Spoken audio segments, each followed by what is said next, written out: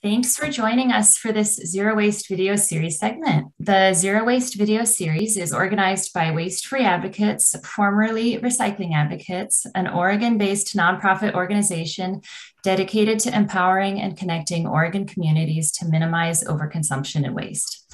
With this video series, we are seeking to not only inform folks who are interested in learning about zero waste efforts within our region, but also to connect to entrepreneurial, government, and community advocates to help strengthen our growing network so that we can help each other in growing these positive and impactful practices and infrastructure.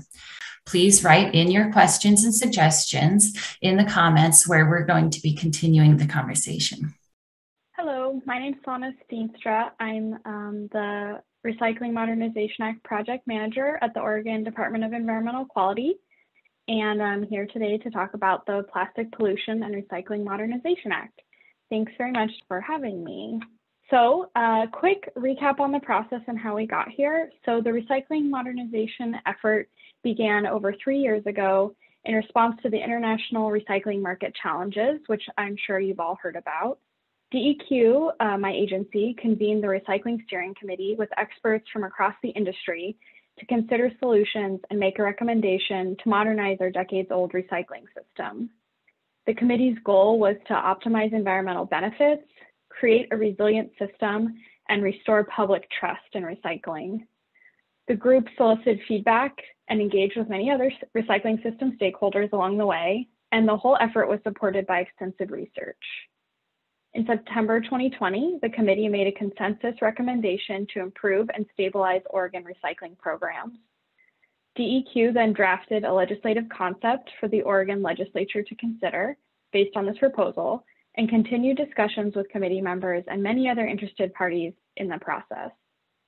During the 2021 legislative session, DEQ continued working with interested parties to refine, amend, and support the bill until it was ultimately passed by the legislature in June. Governor Kate Brown signed the bill into law on August 6th, and it goes into effect on January 1st, 2022. So now I'll give an overview of what the law does and then discuss implementation and timelines. First, for some context, I want to mention that the Recycling Modernization Act is aligned with DEQ's 2050 vision for materials management. One of the Recycling Steering Committee's priorities was to create a system that would optimize the benefits of recycling, considering life cycle impacts and costs. The new law does this, and it updates Oregon statute to support DEQ's approach to materials through life cycle thinking and prioritizing the environmental and social benefits of recycling activities. So from a high level, here are the key challenges in today's recycling system and how the Recycling Modernization Act addresses them. To reduce public confusion, the new law provides better public education and creates one statewide recycling collection list. To improve inequities throughout the recycling system, it sets up a system that better meets the needs of unserved and underserved communities, especially people living in apartments and rural communities. To address the lack of producer funding to support recycling programs and historically unstable and volatile recycling markets, it requires producers to share responsibility with local governments and ratepayers, and thus stabilizes costs and takes that volatility off local governments and ratepayers' shoulders. To address a trend in Oregon of creating more garbage and recycling less over time, the legislation will increase the quantity and quality of recycling as it becomes easier and more accessible across the state. It also creates incentives to use fewer materials and significant funding to reuse materials and prevent waste at the source. And where we currently have no guarantee of responsible recycling, the new law requires producers and recycling processors to ensure that material collected for recycling is actually recycled and in ways that protect the environment and human health. So here's how the Recycling Modernization Act achieves those solutions and more. In a nutshell, the law creates a shared responsibility recycling system that builds on the parts of Oregon's existing programs that work well and fills in the gaps where it needs improvement. It includes elements of a framework called extended producer responsibility for the first time, and it requires producers of packaging and paper products to be accountable for responsible management of their products. It also does more than support recycling through extended producer responsibility.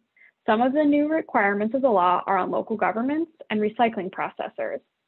And as I mentioned, it advances recycling and related activities in a way that aligns with the 2050 vision, in a way that helps conserve resources, protects the environment, and enhances well-being for everyone in Oregon and beyond. So producers of covered products, which include packaging, printed paper, and food serviceware, will join and make payments to a producer responsibility organization, or PRO. The PRO will fund necessary upgrades and perform other functions that will make Oregon's recycling programs more convenient, accessible, and responsible. The Recycling Modernization Act is a shared responsibility model, as I mentioned. The producers are fully responsible for some defined elements that I'll go into and share in the responsibility for many others. Producer costs will be scaled based on what materials they use and how much they sell into Oregon. There are exemptions for small businesses, nonprofits, schools, and some others. And there are also exemptions for certain materials, such as containers covered by the bottle bill, on-farm packaging, industrial packaging, medicines, and some others. Local governments will maintain their role overseeing collection and education in their communities, and DEQ will oversee the recycling system and hold producers and other businesses accountable where necessary. A new advisory council made up of a range of stakeholders will review important system elements and advise DEQ and the PROs. So now let's get into the finer details of how this future system will work. Let's start by taking a look at how the new law will improve existing recycling programs. This includes recycling services provided by local governments as part of the Recycling Opportunity Act, namely the en route or curbside collection of commingled recyclables from households and businesses, as well as drop-off depots at solid waste transfer stations. To update these existing programs, the new law creates several important improvements. First, there's a process whereby the state will establish one uniform statewide list of recyclable items to make recycling easier and clearer for everyone, including for people who speak languages other than English. DEQ will create this list with involvement from other stakeholders, and it will consider technological, environmental, economic, and social factors. Local governments and their designated collection service providers will continue to collect recyclables and will be required to collect the materials on that list. The PROs will pay the cost of transporting recyclables more than 50 miles to a processing facility or end market.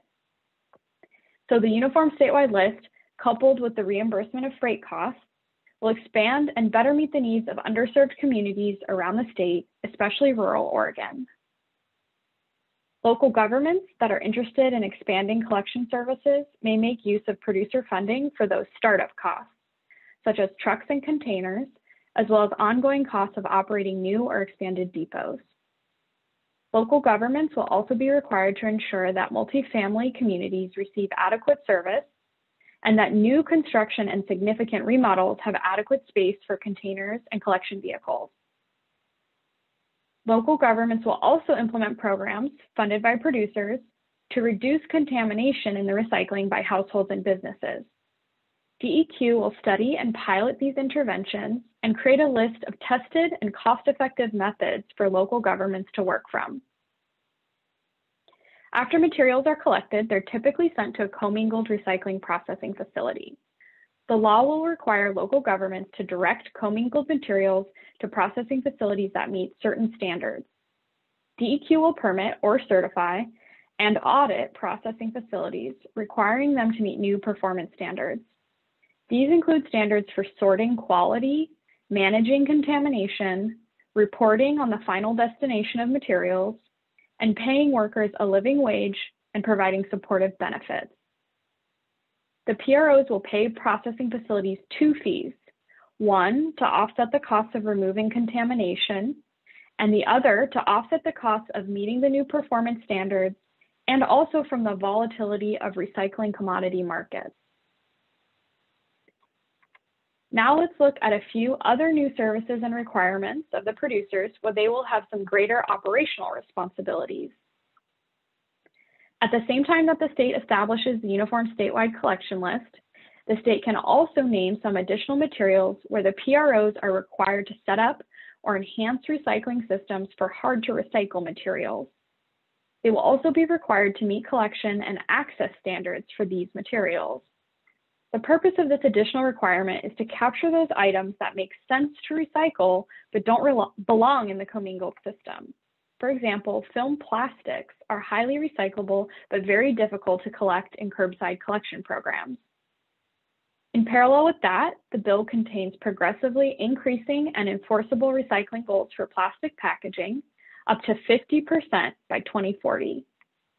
The PROs will also work with other system participants to ensure that all materials collected for recycling, whether collected through the public commingled system or through one of these supplemental PRO-run services, are recycled at responsible end markets.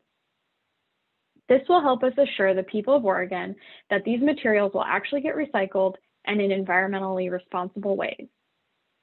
As you can see, this new law creates a truly shared responsibility approach where all recycling system participants have clear and designated roles. Importantly, it shares financial obligations between producers and ratepayers. DEQ estimates that in a typical year, producers will be paying about 28% of the new system's total cost, while ratepayers will cover the rest. The fees that PROs pay to processors specifically will also stabilize the cost of recycling and ensure that ratepayers will get recycling services at a lower cost than disposal. There are a few other key components of the law that dive deeper into some of the other important elements of recycling and life cycle impacts of packaging.